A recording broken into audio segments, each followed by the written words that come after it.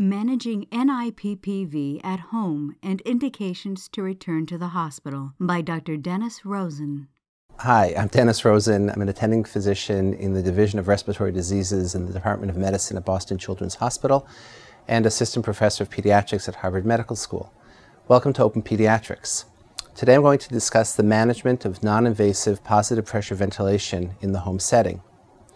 For the purposes of today's talk, I'm mainly going to be focusing on the management and use of CPAP and BiPAP in the home setting. CPAP being continuous positive airway pressure, BiPAP being bilevel positive airway pressure. Generally speaking, both of these forms of positive airway pressure are generated by a machine which then pumps air through a hose into a mask which is worn over the nose, over the mouth, over the entire face, and maintains positive pressure within the upper airways. Oftentimes, this is used to treat conditions such as obstructive sleep apnea, but it can also be used as a form of non-invasive ventilation, for example, in conditions of central sleep apnea, of hypoventilation, and of ongoing hypoxia. Positive airway pressure adherence. When we prescribe positive airway pressure, it's really important to remember that PAP is a treatment and not a cure, which means that if people don't use the PAP, it's not going to accomplish any of its goals. Therefore, it's critically important to focus on factors which can improve adherence with the PAP. Studies that have been done looking at factors which influence adherence have found that lower positive airway pressure adherence can be associated with lower socioeconomic status, with a poor mask fit, with an increased air leak from the mask, and with poor initial experience with CPAP or with BiPAP. And this makes a lot of sense. If the mask you're wearing on your face is not comfortable or is not serving the purpose that it is designed to do, you will tend not to want to wear it. Conversely, higher adherence with PAP has been noted with greater use in the first week, with involvement of a respiratory therapist, particularly in those cases where children or adults do not like to wear it and are not using it for periods greater than an hour a day. Perception of benefits, very important to impress upon the patient and the family the importance of using the positive airway pressure to explain what it is meant to achieve and to explain what it is meant to prevent. Good communication with caregivers. This is always something which is important, certainly when thinking about the communication between healthcare givers and patients and families, but also within the family itself. It is very important that the family dynamic be such that fosters cooperation and collaboration between the parents and the children. This is something that as healthcare providers we have less control over, but it is something which we need to think about, especially when we try and craft strategies to engage the parents in making sure the child receives the treatment that we would like them to receive. Finally, it's also really important to remember the effect of the larger social framework, the larger family, the larger society, and how it responds to the child and the child's new need for wearing CPAP or BiPAP at night.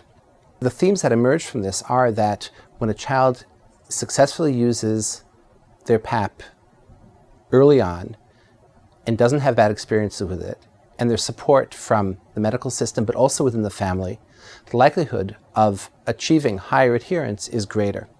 And so we approach this here in a multi-phase approach, which starts even before we start the titration and continues well after we've started the child on PAP, as I will try and explain.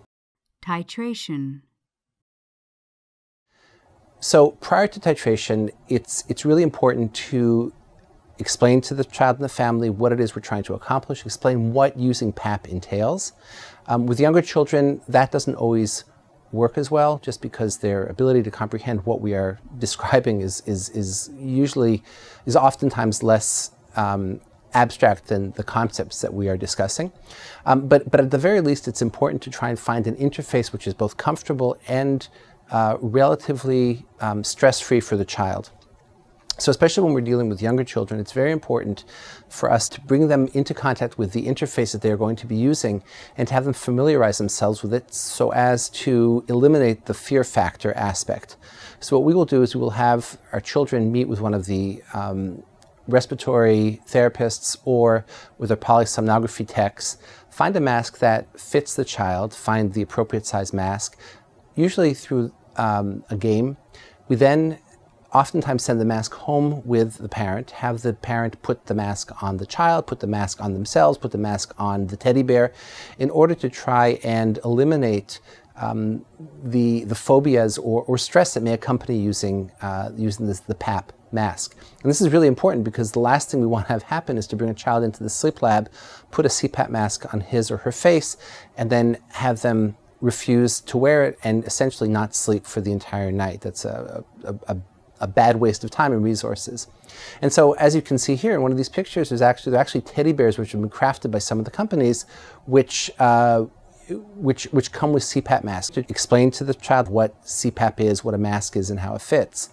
I did come across another example of anticipatory preparation. This was prepared by the parent of a child who needed to undergo CPAP titration, and essentially prepared this model with a Barbie doll, presenting what sleeping with CPAP looks like. During the titration, it's really important to try and do it in as comfortable and as non-confrontational a manner as possible. We typically will try and put the CPAP on before the child falls asleep. However, if there is resistance or the child struggles with this, we will do so after the child falls asleep. It is not uncommon for the child to take the mask off the child, his or her face, and for the mask to need to be replaced several times. We also pay a lot of attention to positioning of the child. We know, for example, that sleeping supine with the head of the bed completely flat will actually make obstructive sleep apnea worse in many cases because of the gravitational forces pulling at the tongue and at the other structures of the upper airway. And so we will often employ positioning such as elevating the head of the bed to a 30-degree angle, having the child sleep on their side in order to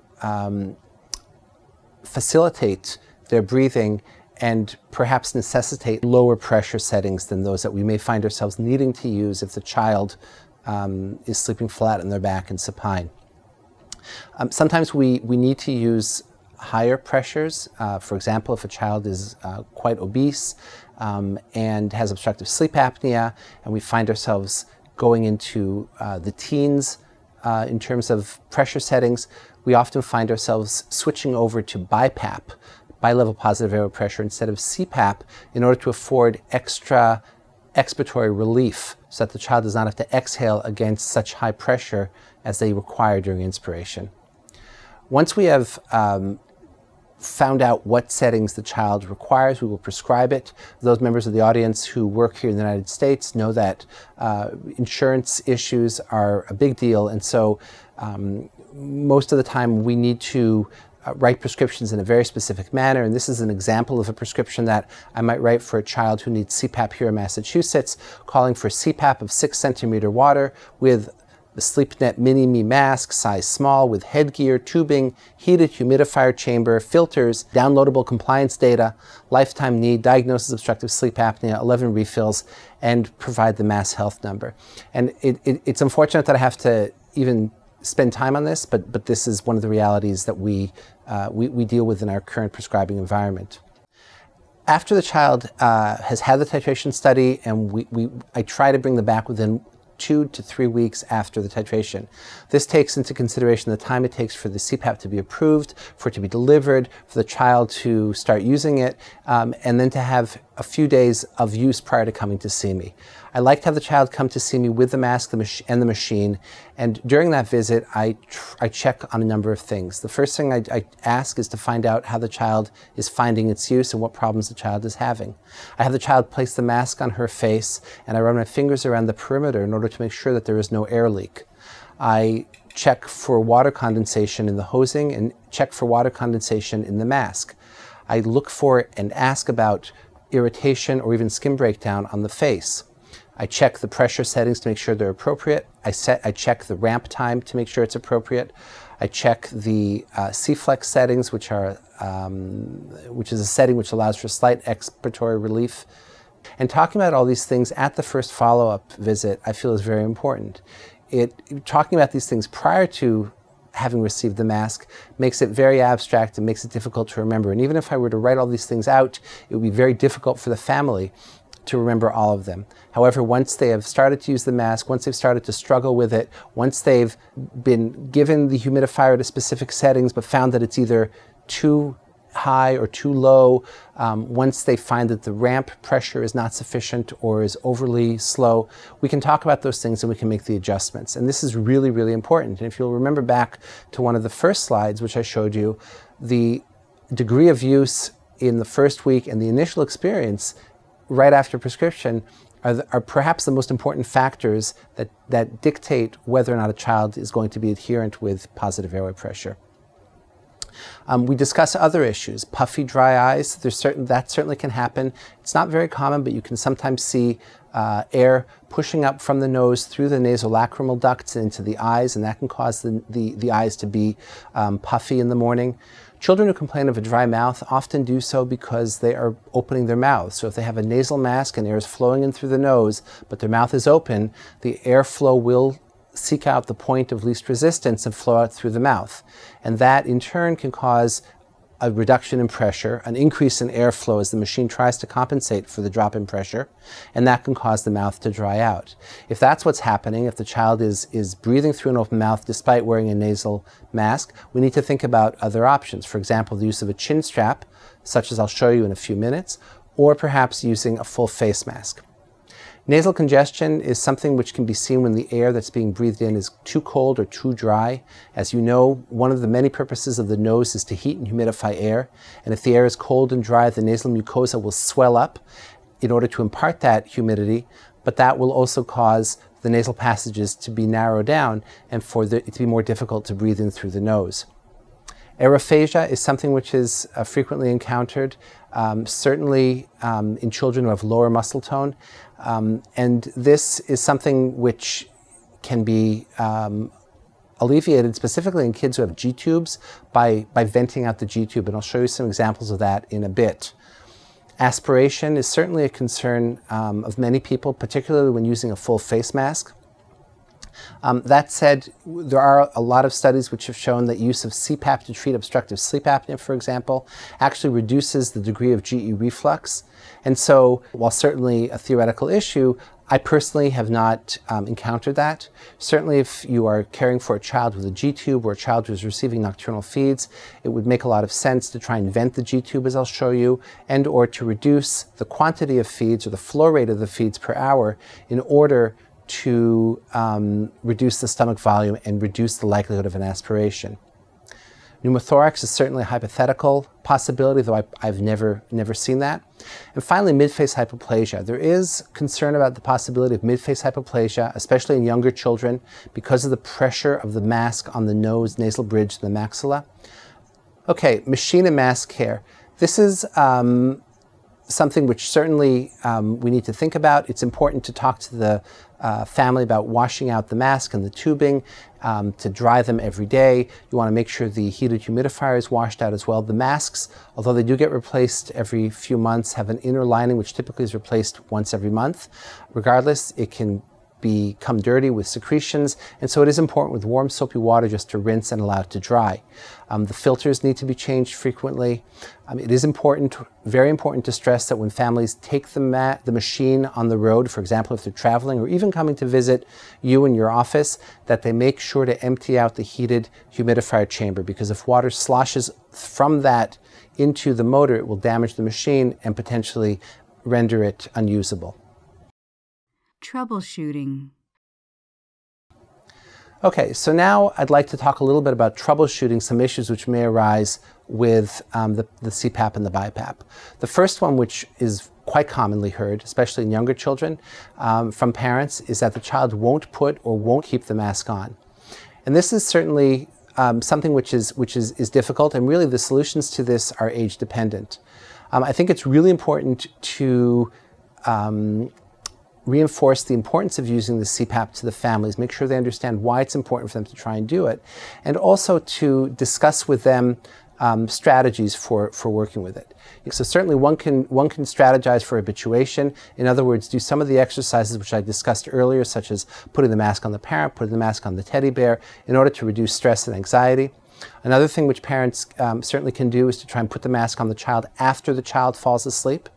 In some cases, one might consider using sleep aids, especially in the case of a developmentally delayed child who is agile enough to pull the mask off their face, but really not able to understand why they need to keep it on. One can make use of welcome sleeves or arm restraints to prevent flexion of the elbows and to prevent the child from pulling at the mask. The other thing to remember is, I think, is that it takes a lot of time to see success for some children. There are studies such as that done by Valerie Kirk in Calgary looking at how long it takes to habituate children to CPAP, finding that children habituated anywhere from the first night all the way to 330 days out. I really try and consider various strategies such as being attentive to CPAP use for the first 4 hours of the night and no more. In other words, sitting next to the child, replacing the mask when it comes off, but if the child goes to bed at 8 and now it's midnight, at that point to go to bed and try and get your own sleep. And whatever we get. Other strategies too include making sure that a child is not spending too much time in bed. A child who spends too much time in bed is going to be less likely to have a drive to sleep, and so they may be more alert and more able to struggle, whereas if you shorten the night up somewhat, you may have better success at getting them to wear it. Okay, water condensation in the tubing is another issue which comes up frequently, and the reason this happens is because the heated, humidified air passes through the tube, which is about 6 feet long, and oftentimes passes through an ambient air temperature, which is much lower, causing the water to condense within the tubing. There are a few strategies for dealing with this. One is to position the machine lower than the bed, lower than the head of the bed, so that there's a gradient in which the water needs to climb up in order to find its way into the face mask. Clearly, that's the eventuality we want to avoid the most, because water splashing into the face of a mask can really scare a child and cause them to not be willing to wear the mask. Another thing which can be helpful is to lower the humidifier setting. Another thing which is important to pay attention to is whether the water condensation of the tubing and or splashing into the face happens immediately upon use or happens later on in the night. If it happens immediately, that might be a sign that the humidifier chamber is being filled too much and that water is simply splashing directly into the face. An uncomfortable interface. So as I mentioned, the PAP can be delivered through a mask that sits over the face, over the entire face, over the nose, can be done through nasal pillows. There are a lot of different types of interfaces. This is a picture of nasal pillows. Nasal pillows essentially look like oxygen prongs, nasal oxygen prongs that are much thicker, about the thickness of my thumbs, which auto-inflate and basically sit in the nostrils and provide the positive airway pressure through the nose. And one of the nice things about that is that people who have a tendency towards claustrophobia find these much less bothersome. There are masks such as this one, a nasal mask. This is an example of a full face mask which really covers the full face, not just the nose and the mouth. And it's important to think about the different kinds of masks there are and to try and choose one which will be suitable for the family and for the child. This is another mask. This is what we typically call the full face mask, although as you saw, the previous example was a much fuller face. This is an example of a chin strap. And so, thinking about the different masks, smaller typically is preferred by many people. But as I mentioned, the disadvantage to using a nasal mask is when the mouth pops open and air starts to flow out the mouth, causing a drop in pressure, an increase in flow, dryness of the mouth, and general discomfort. And so one way of overcoming this is by using a chin strap. And this is just one example of a chin strap which one wears over the head and which draws the jaw shut. It does not clamp the jaw shut. You can open your mouth, you can speak, you can spit, you can cough, but it's a gentle reminder to the child to keep their mouth shut, and this is often all that is necessary.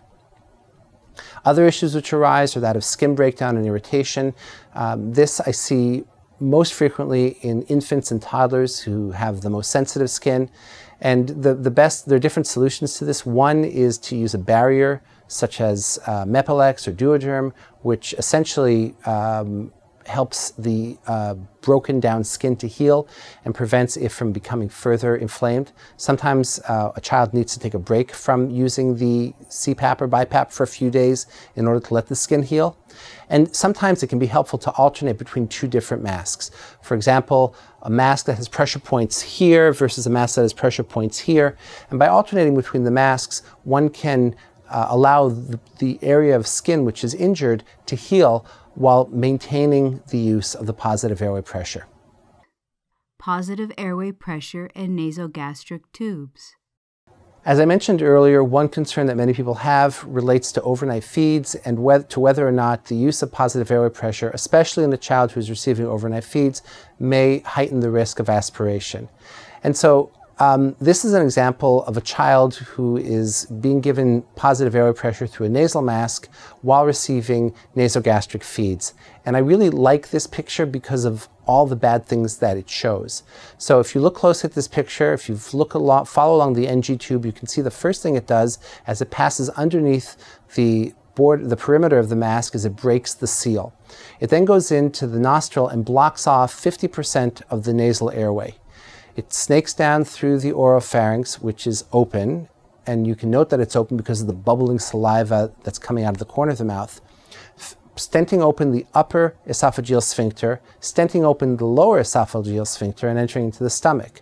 By keeping the esophagus open, it allows for easier transmission of airflow into the stomach, causing distension, and conversely, easier reflux up into the oropharynx when the stomach becomes too distended. So the reason I like to show this picture is because I think it's really important to consider when you have a child who needs feeding assistance, for example, a child who has hypotonia, who has dysphagia, and who also has issues such as upper airway obstruction, obstructive sleep apnea, and hypoventilation during sleep, and requires non-invasive positive pressure ventilation. It is very important to consider putting in a G-tube prior to initiation of positive airway pressure ventilation. This is an example of the Farrell bag, and what it is essentially is it's a feeding system which feeds into the G-tube port, but is attached to a Y connector which attaches out into the Farrell bag, which is an open bag which allows for air to flow outwards. And so this allows for a child to receive nighttime feeds without having the stomach distended by extra air. Having a G-tube when using CPAP or BiPAP is actually really helpful because it allows you to vent. Certainly a child who has J-tube feeds but a G-tube port for medications can have the feeds continue through the J-tube without change and have the G portion open to allow for venting. Follow-up visits. Subsequent follow-up. How often you see the child back in clinic really depends on how well they're doing. However, if a child is still not set, or there are issues, or there may be other things going on, or a child has a progressive condition in which I might think about for example, a child who has a progressive neurological condition in which I might worry about deterioration, we then need to think about timing the visit sooner. Likewise, younger children, especially because of the dynamic growth that occurs in the first years of life, may have their needs changed, as I'll discuss in a couple minutes, and so they may need to be reassessed more frequently. However, if a child is using the PAP well and not having any difficulties, I like to see them at least once every half year. And with regards to follow-up sleep studies, again, it really depends on what else is going on with the child. But it is important to review them and discuss them with the families when you see them. Additional considerations. Other things which are important are to pay attention to positioning. As I mentioned earlier, sleeping with the head of the bed elevated to a 30-degree angle, for example, not only increases the functional residual capacity of the lungs, but also helps prevent some of the gravitational effects that can exacerbate obstructive sleep apnea. So it's important, if you do elevate the head of the bed, which we often recommend in our children, that this be done in a manner which maintains the upper airway open. And so the corollary to this is a wedge or elevation of the mattress. Instead of using 2 or 3 or 4 pillows, which can put the child into flexion, it is better to use a wedge or to take a couple of blankets, roll them up and stick them underneath the mattress in order to elevate the head of the bed while maintaining a neutral plane of activity for or flexion for the neck. Okay, nocturnal desaturation. So there are children who will, over the course of the night, start to desaturate down, even while on CPAP or BiPAP. And this, of course, can be because the settings are not appropriate. It can also be secondary to gradual evolution of ventilation perfusion mismatching. As the functional residual capacity diminishes, the smaller airways start to close down. When a child is right on the cusp of keeping closed or opening up the smaller airways, one can develop a ventilation perfusion mismatching in which blood flows through those areas of lung which are not participating in gas exchange. Blue blood returns to the left heart, and thus you have desaturation. Especially if you're caring for a child with low muscle tone, ways of dealing with this can be to reposition the child. Another way of dealing with this can be simply to use a cough assist or to try and employ other methods of recruitment in order to open up those smaller airways and avert the ventilation perfusion mismatching. Abrupt desaturation can be because of mucus plug, especially in a hypotonic child who's using BiPAP for non-invasive positive pressure ventilation. A mucus plug can cause abrupt desaturation. If that were to happen, you might want to use an umbu bag, or you might want to use a cough assist in order to try and address this. I mentioned the drifting desaturation. This is an example of a cough assist. A cough assist is a device which generates a strong burst of positive pressure, generally 40 centimeter water, for a couple seconds. It's held for a couple seconds, and then a strong outward burst of negative pressure, usually minus 40 centimeter water, which draws out secretion. So the inspiratory pressure recruits the lungs and mobilizes secretion. The negative helps pull them out. And using this can not only help open up the airways in terms of secretions, but also help with recruitment. And therefore, although the cough assist is typically prescribed to be used in 4 cycles of 4 breaths, in, out, in, out, in, out, in, out, I usually recommend using it for 3 cycles of 4 breaths, followed by a 4th cycle of 3.5. In other words, the last cycle is in, out, in, out, in, out, in, and then take the mask off in order to facilitate recruitment and to prevent the slow evolution of ventilation perfusion mismatching. As you can see on this slide, this is a slide looking at the effect of positioning on functional residual capacity done in Dr. Nunn's lab. Dr. Nunn was a physiologist in Britain. And what you can see is that lying in the prone position left people with the functional residual capacity of about 2 liters, but when they were at a 30-degree angle, they had functional residual capacities that were increased by 25% to 2.5 liters. And that's a big difference. And so again, if you've got a child who has low baseline saturations at night and or has trending desaturation across the night, it may be because of the evolution of ventilation perfusion mismatch in the setting of low functional residual capacity. And so small interventions such as elevating the head of the bed and or using airway clearance, such as with a cough assist, may go a long ways towards preventing this from happening. Many people will comment on how difficult it must be to treat children with Down syndrome, for example, and other developmental disabilities with CPAP. There have been studies which demonstrate, for example, that children with Down syndrome who come to care because of upper airway obstruction are often treated with tracheostomy. There was one study done by Ron Mitchell which showed that out of 22 children who came to a tertiary care ORL practice, 6 were treated with tracheostomy. And one might assume that this is because people looked at these children and said, well, they're 4 months old, they've got obstructive sleep apnea, and I know that so many children with Down develop obstructive sleep apnea, might as well trach them instead of struggling with CPAP for the rest of their lives. And I want to stress that this is not, in fact, the case, that many of these infants especially will outgrow their obstructive sleep apnea, and therefore it's important to perhaps see if you can get through that period with CPAP rather than deciding to adopt a more aggressive approach. How much treatment is enough? And as I mentioned, the CMS criteria are 4 hours of CPAP use a night for more than 70% of 30 days in a 90-day period. In other words, one has to use CPAP for greater than 4 hours for 21 out of a 30-day period in the first 3 months that it's been prescribed. Now, those criteria have no scientific basis. They do make one's life easier if they are met, in terms of having to struggle to get the CPAP paid for and covered by the insurance companies.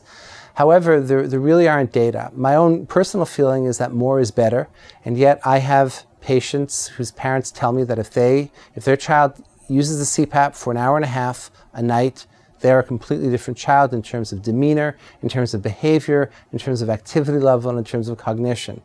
And so I don't think we know yet how much is sufficient. That said, I think it is probably better to work on getting children to use it within the limitations that I've already discussed, such as, for example, driving the parent crazy and keeping the parent from sleeping at night. So it is important to encourage the parents and the child to use it, but also to frame the expectations in a realistic manner. Long-term follow-up. As I mentioned, I like to see these kids back every 6 months to make sure things are going well. Typically speaking, the insurance companies like to have a reaffirmation of the need for CPAP, oftentimes accompanied by an attestation stating that the child is using and benefiting from the CPAP. I typically like to see these kids back every 6 months, and certainly sooner if there are any issues or concerns. The final few slides relate to the 3 a.m. phone call. And really, this is something which some people have concerns about, but in fact, it's actually pretty easy. So you can have mechanical issues which prompt a 3 a.m. phone call. The machine is broken, there are problems with the mask or the tubing, you know, the dog ate the mask, the cat scratched the tubing, there's a power outage, there's an air leak, the high pressure alarm and event is going off.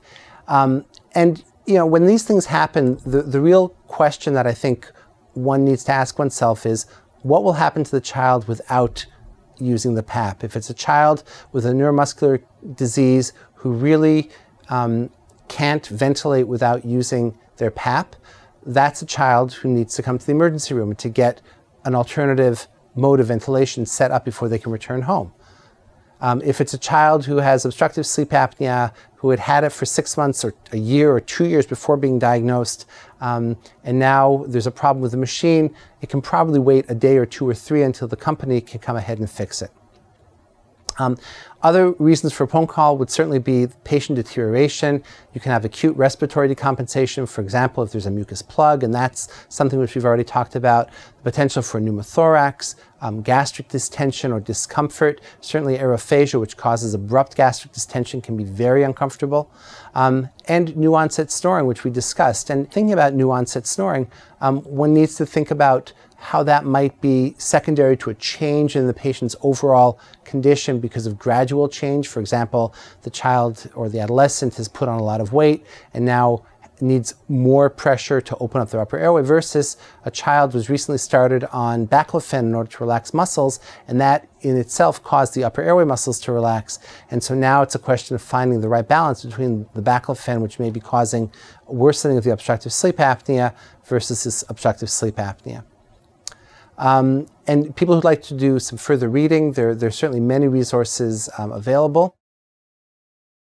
Thank you very much for your attention today and for listening to today's talk about the management of non-invasive positive pressure ventilation in the home. Please help us improve the content by providing us with some feedback.